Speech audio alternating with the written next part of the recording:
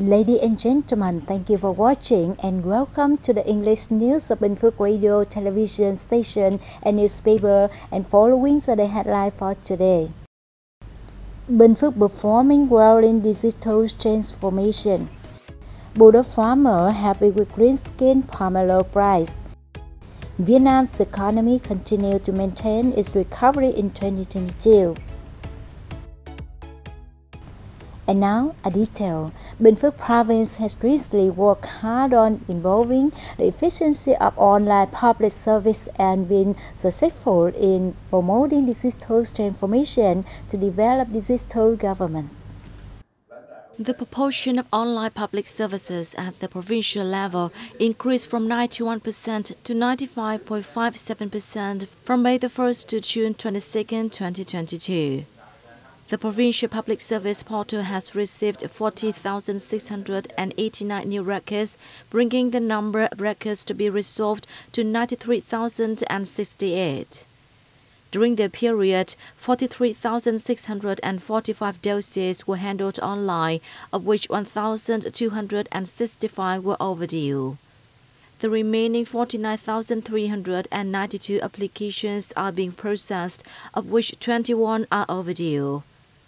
The government reporting system has received 13 reports from departments, branches, districts, and towns on the handling of administrative procedures. These results have seen progress in the building of e-government and built consensus on the implementation of digital transformation. These results have seen progress in the building of e-government and built consensus on the implementation of digital transformation around the province. The implementation of online public services at the provincial and district levels has achieved sound results, with the number increasing and now representing 80% of the target. Green skin pomelo growers in the border district of Bordeaux are enjoying not only good yield but also high sales price this year, bringing them considerable sums of money. In just a few days, the pomelo on dozens of hectares owned by the Bordeaux Green Skin Grapefruit Cooperative and a number of households in Bordeaux district were purchased by traders from Ho Chi Minh City and Mekong Delta provinces at a price of $26,000 per kilo. According to farmers, this time last year, with COVID-19 raging, transportation was difficult, so their pomelos were mainly sold locally, leading to slow sales and low prices of just $13,000 to $15,000 per kilo. This year's sales price is therefore $10,000 higher per kilo from a larger market. According to growers, the investment cost per kilo is about $14,000 to $15,000. Thus, at current sales prices, green skin pomelo growers in Bordeaux earned a profit of over $10,000 per kilo. There are many types of mini bonsai used as decoration for working and living spaces. One in particular is the succulent plant, which is loved by many. Impressed by the beauty of the succulent plant, Hoàng Thị Thường Thường in Dak O Commune, Bu Samap District, Bình Phước Province, was determined to grow them on her own. She now has the garden of the plant in different varieties.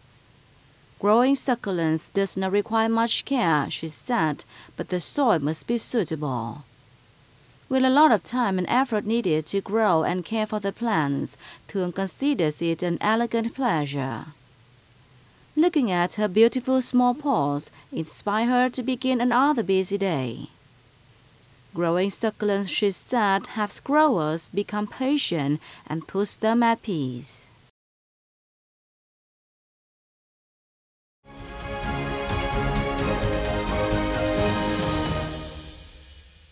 Vietnam's economy continued to maintain its recovery in 2022 despite global uncertainty. Industrial production was estimated to have increased 4% in May compared to April and 10.4% compared to May last year, according to the General Statistics Office. In 2020 to 2021, despite being heavily affected by the COVID-19 epidemic, Vietnam's GDP still maintained a positive growth.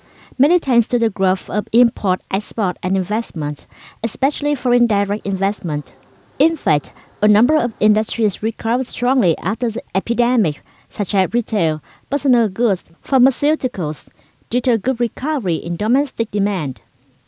Construction industry pins hope in public investment, FDI and real estate to bounce back. Some industries show good recovery, reaching close to the pre-pandemic period, including transportation, warehousing, and forestry, while logistics sector is expected to be a bright spot in the coming years.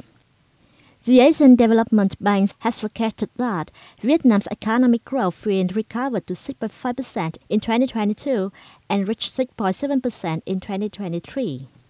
The International Monetary Fund meanwhile believes that the figures will be 6% in 2022 and 7.2% in 2023.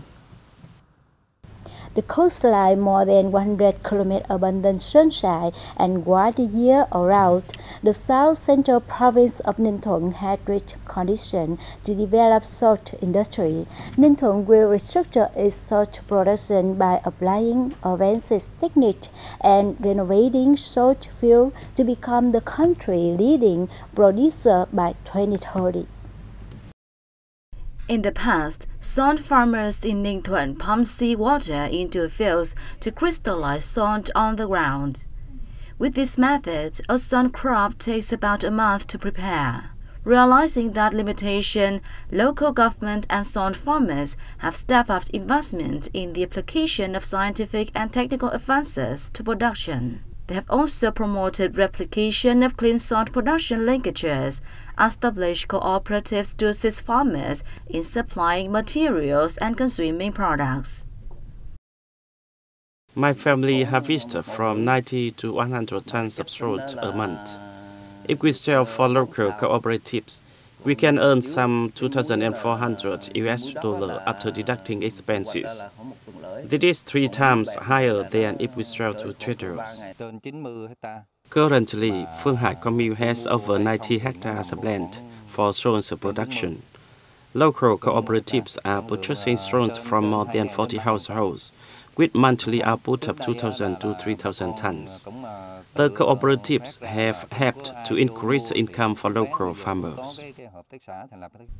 In order to improve the value of salt, many farmers have transferred production models, invested in technology, built wells using groundwater, and expanded the area under salt production. Ninh Thuận currently has over 3,000 hectares of land for salt production, with an annual output of nearly 443,000 tons. The potential for salt production and the salt processing industry is still very large. To meet the demand of the industry, businesses in the province have been investing in salt processing and raw materials for processing high-grade refined salt. The province will help farmers stabilize production, product consumption, and increase income. According to the government's salt industry development project, by 2030, Ninh Thuận will be a leading locality with a total area of 3,267 hectares under salt production. Ninh Thuận province will also reorganize production and create conditions for organizations and individuals to access credit sources to invest in salt production. Vietnam fruit and vegetable export turnover hit 1.4 billion USD in the first 5 months of this year, down 17% compared to the same period last year, according to the Ministry of Agriculture and Rural Development. The ministry attributed the decline in 5-month export value to a sharp decrease in shipments of the products to China. Exports of all vegetables and fruit to China have shown signs of decline, except for bananas, which recorded remarkable growth, it said. In the period, China imported 742,000 tons of bananas, a year-on-year increase of 10%, of which the volume of Vietnamese and Philippines bananas accounted for 43% and 48% market share, respectively. The ministry said, in the coming time, it is then difficult for fruit and vegetable in particular and agricultural products in general to enter the Chinese market. Therefore, exporters should actively seek new markets and increase the export of fruits that have been granted permissions to Japan, the United States, and European Union markets. That's all for today on Bình Phước Radio, television station and newspaper news. Once again, thanks for watching and goodbye for now.